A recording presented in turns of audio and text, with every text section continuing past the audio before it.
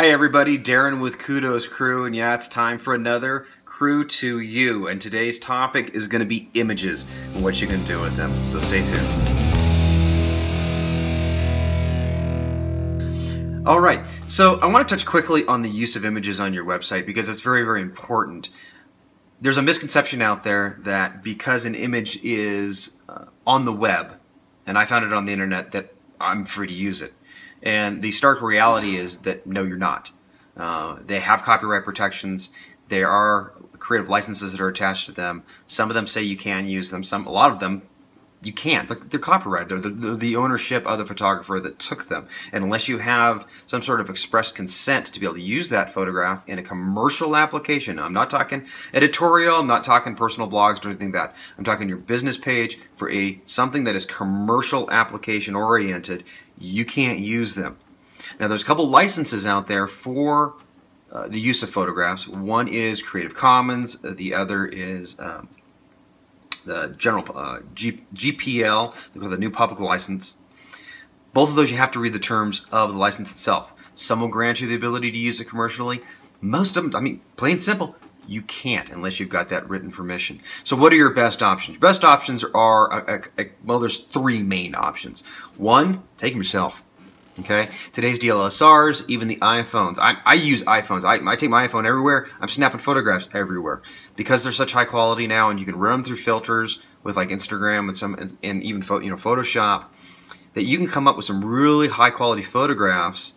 Because I know this for a fact because I'm doing it myself. That you can come up with some great images to be able to use on a website, your website, whatever it may be. The best thing about that is because it's your photograph, you own all the rights. You can do whatever you like with it. The second option is one of the big stock photography websites. So like a big stock photo or an iPhoto or a dream photo, and there's a lot of them out there where photographers put all their images on there. They give them full rights, and for a small fee, which a portion of that goes back to the photographer, you're able to use those royalty-free in a commercial application and do whatever you want with them. And that's actually one of the biggest sources that I use for my photographs. The third option is, of course, you can't find the right photo, you go out and you hire somebody. I mean, that's gonna run you $300, $400, $500 maybe minimum for that setup, depending on what the image is that you want. But depending on that image, maybe that is money well spent. And these are all options that you have usually when working with a web designer. And of course, working with us at Kudos Crew, we give you all those options. We have people that we can talk to and do that. So let's turn over the computer just for a minute. We'll take a look at some of the ideas that you can do and some of the images you're getting from those sites. So if we look at my computer screen right now, you see a kind of a collage of different images. A number of those images I'm getting from stock photo sites. Some of those I am grabbing where I can, anytime I can, because sometimes those stock photo sites, we have a free picture of the day. The free picture of the day, they're not requiring you to pay for it, and they're saying you can use it commercially, whatever. And of course, it's like a lost leader. They're trying to get you to like the photograph so that you will then subscribe to their service. But if they're offering it and you like the photograph, grab it. There's no reason that you can't. So the top row is actually a mixture of both images I've gotten from some of the stock image sites and some of the ones that I've taken myself. So the picture of the ocean, the kind of the corporate photo, those are stock image sites. The picture of the building with kind of the wires in front, that's actually images that I've taken myself with my DSLR. Now I talked about images with your iPhone. If you see the pier, you know, these two images right here and right here, I mean, I'll be honest with you, I take those with my iPhone.